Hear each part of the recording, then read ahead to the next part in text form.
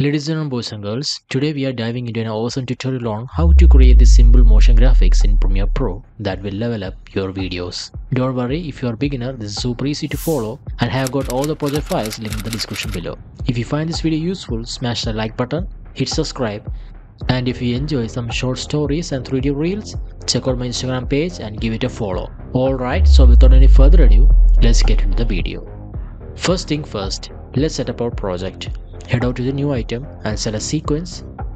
In the settings, go for 1080 horizontal and 920 vertical. Hit OK, and we are ready to roll.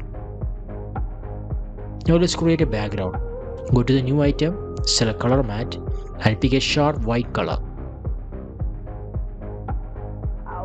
Click OK, then drag this matte onto your timeline. Boom, our background is set. Drop a grid overlay image on top of the color matte. Head to the effect controls, adjust the rotation to 90 degree and scale it up to fit nicely.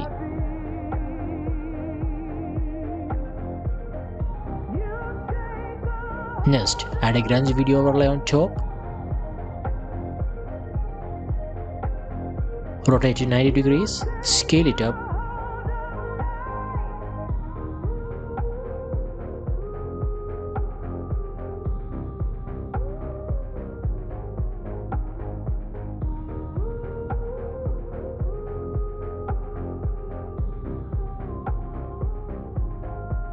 And dial the opacity down to 60% for the subtle texture vibe.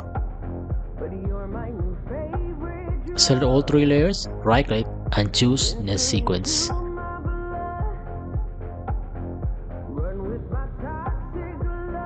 Rename it as background. Let's bring in some scenery. Add a mountain image above the background nest. Scale it to fit. Then set a keyframe for position and move it down. Jump a few frames forward and set another keyframe and slide it up for some smooth motion. Select both keyframes, right click and choose temporal interpolation, continuous Bezier for that buttery smooth animation. Tweak the graph to get it just right.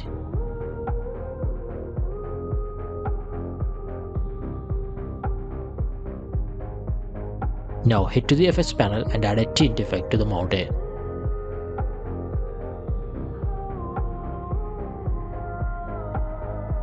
Again go to effects panel and add levels. Play with the levels to boost the vibe. Next, let's add some flare with the sun image below the mountain layer.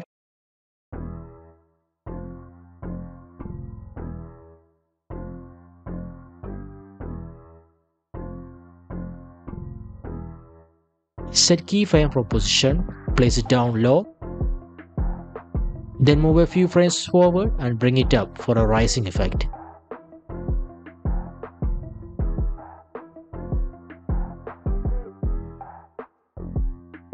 Apply continuous Bezier to those keyframes and tweak the graph for smooth motion.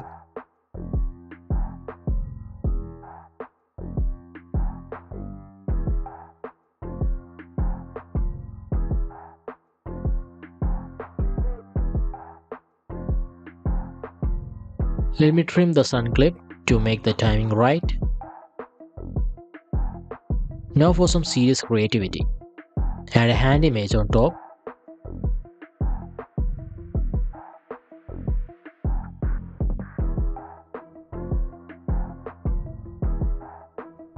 And nest it. Double click on the nest layer to open it.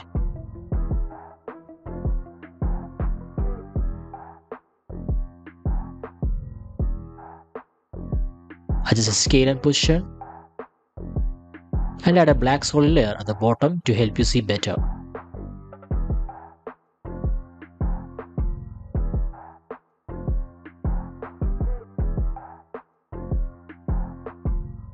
Nest the skull layer, then double click to open it.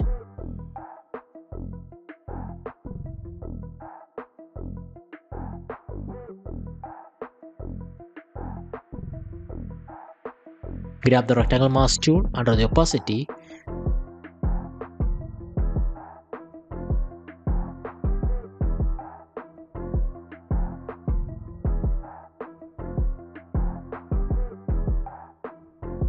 create a mask and check inverted under Mask Options.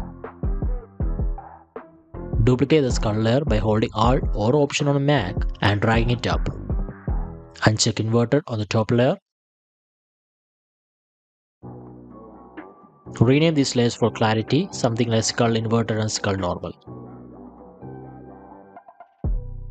For the top skull layer, move the anchor point to where you want it to rotate. If you don't see the anchor point, just click on this motion right here.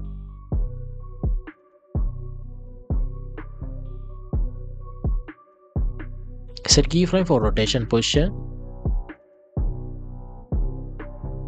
Then jump a few frames forward, adjust the rotation to 90 degrees and tweak the position.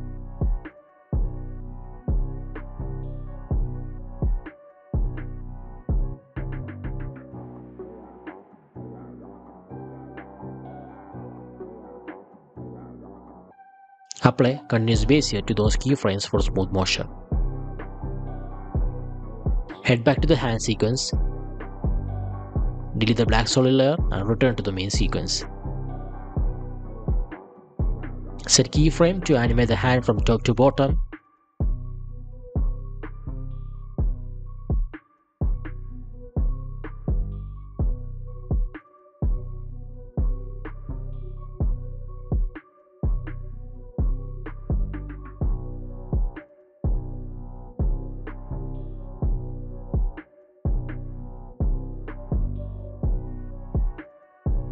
If the skull animation feels too slow, go back to the skullness sequence and tighten up those keyframes.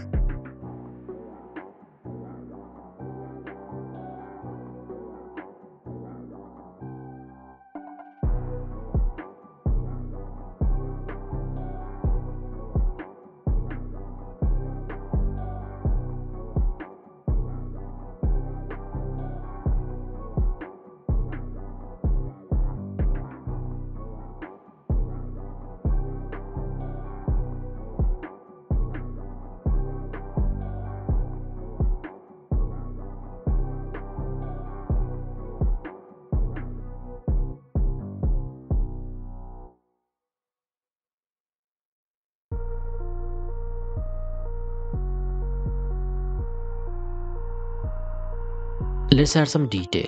Drop a cross image onto the skull eye area, adjust the scale and position, then go to Effects and add Basic 3D.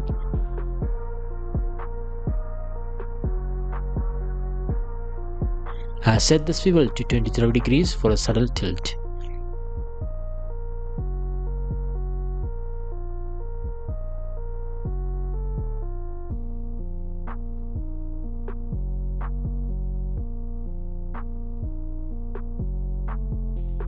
Add a green screen subscribe video on top. Scale, position and rotate to fit. In the effects panel, apply Ultra key.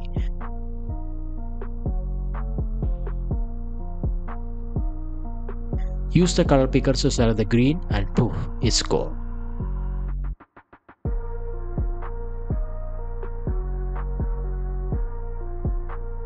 Add a tint effect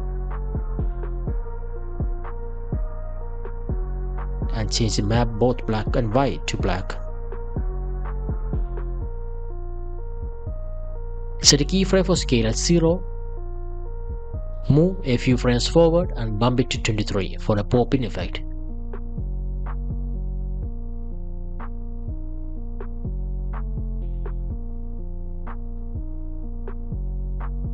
Copy this video, head back to the skull nest,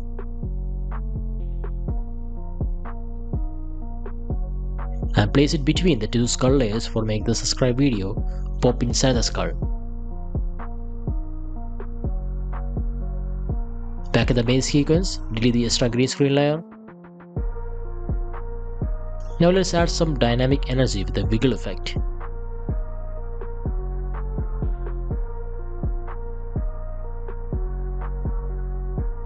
I have got a free wiggle preset linked in the description. Go grab it. Apply the slow wiggle preset to all your layers.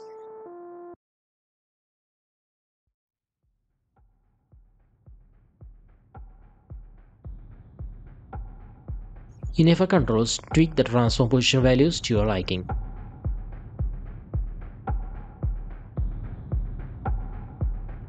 Let me select the background as layer.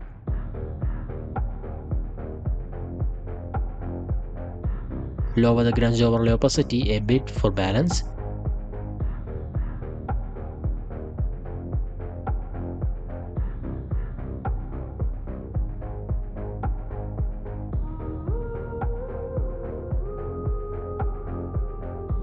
Finally, add a post-rise time effect to all layers.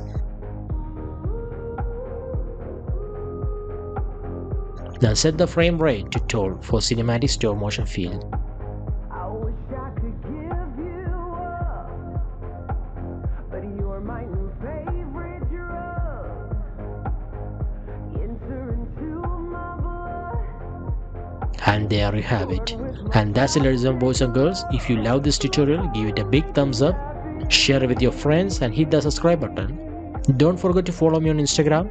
Check out these two videos right here and I will see you on my next video.